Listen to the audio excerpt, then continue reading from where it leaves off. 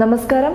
കൊല്ലം അഞ്ചലിൽ ഉത്രാക്കൊല കേസിൽ സ്വർണത്തെക്കുറിച്ചുള്ള ചോദ്യങ്ങൾക്ക് കുഴപ്പിക്കുന്ന മറുപടി പറഞ്ഞ സൂരജിന്റെ കള്ളങ്ങൾ പൊളിച്ച് പോലീസ്.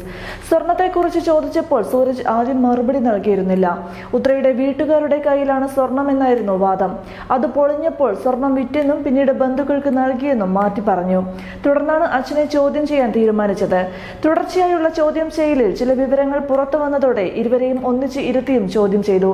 ഒടുവിൽ സ്വർണം കുഴിച്ചിട്ടുണ്ടെന്ന് സുരേന്ദ്രൻ പറയേണ്ടി വന്നു. സന്ധ്യയോടെ അടൂരിലെ വീട്ടിലേക്ക് സുരേന്ദ്രനെ കൊണ്ടുപോയെങ്കിലും 2 മണിക്കൂറോളം ഇയാൾ പോലീസിനെ വട്ടം കറക്കി. കുഴിച്ചിട്ട സ്വർണം ചൂണ്ടിക്കാണിച്ച് കൊടുക്കാമെന്ന് പറഞ്ഞ് നിരവധി സ്ഥലത്താണ് സുരേന്ദ്രൻ കുഴിയെടുപ്പിച്ചത്.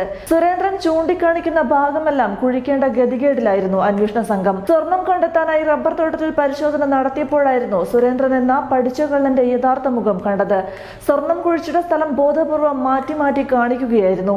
സ്വർണം അച്ഛനെ ഏൽപ്പിച്ചുവെന്ന് സൂരജ് മൊഴി നൽകിയിട്ടുണ്ടെന്ന് പോലീസ് പറഞ്ഞപ്പോൾ അവനങ്ങനെ പറയാൻ സാധ്യതയില്ലെന്നായിരുന്നു ആദ്യം സുരേന്ദ്രന്റെ മറുപടി. പിന്നാലെ ആഭരണങ്ങൾ കാട്ടിക്കൊടുക്കാൻ സൂരജ് സുരേന്ദ്രനോട് പറഞ്ഞു.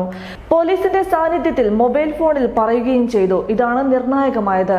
ഒടുവിൽ കൃത്യമായ സ്ഥലം കാണിച്ചു കൊടുത്തു. സ്വർണം കുഴിച്ചിട്ട സ്ഥലം പുല്ലുവളർന്ന് കാടായി മാറിയിരുന്നു. അതുകൊണ്ട് തന്നെ സ്വർണം കുഴിച്ചിട്ട് കുറെ നാളായി എന്നാണ് പോലീസിന്റെ കണ്ടെത്തൽ. 38 പവനാണ് 2 കവറുകളിലായി കുഴിച്ചിട്ടിരുന്നത്.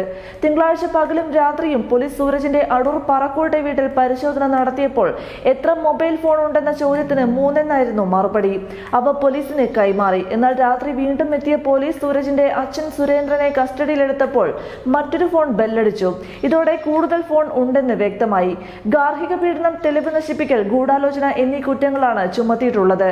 ഇന്നലെ പുനലൂർ കോടതിയിൽ ഹാജരാക്കിയ സുരേന്ദ്രനെ ക്രൈംബ്രാഞ്ചിന്റെ ആവശ്യപ്രകാരം കസ്റ്റഡിയിൽ വിട്ടു. അതേസമയം ഉത്രാവധ കേസിൽ സൂരജിന്റെ അമ്മയെയും സഹോദരിയെയും ക്രൈംബ്രാഞ്ച് സംഘം വീണ്ടും ചോദ്യം ചെയ്യും. വെള്ളിയാഴ്ച കൊട്ടാരക്കര ക്രൈംബ്രാഞ്ച് ഓഫീസിൽ ഹാജരാകാൻ ഇരുവർക്കും നോട്ടീസ് നൽകി. കഴിഞ്ഞ ദിവസം ഇരുവരെയും 6 മണിക്കൂറോളം ചോദ്യം ചെയ്ത ശേഷം വിട്ടയച്ചിരുന്നു. കേസിലെ മറ്റു പ്രതിയായ പാമ്പ് പിടുത്തക്കാരൻ സുരേഷിനെ ചാത്തന്നൂരിലെത്തിച്ചും തെളിവെടുപ്പ് നടത്തും. അതേസമയം ഉത്രയുടെ സ്വർണത്തെക്കുറിച്ച് അന്വേഷണ സംഘം കണക്കെടുപ്പ് നടത്തിയേക്കുമെന്നാണ് വിവരം. അടൂരിലെ ബാങ്കിലെ ലോക്കർ പരിശോധിച്ച് സ്വർണത്തിന്റെ വിവരങ്ങൾ ശേഖരിക്കും. News desk vision India mobile TV, Kochi. Subscribe to my channel and also press this bell icon.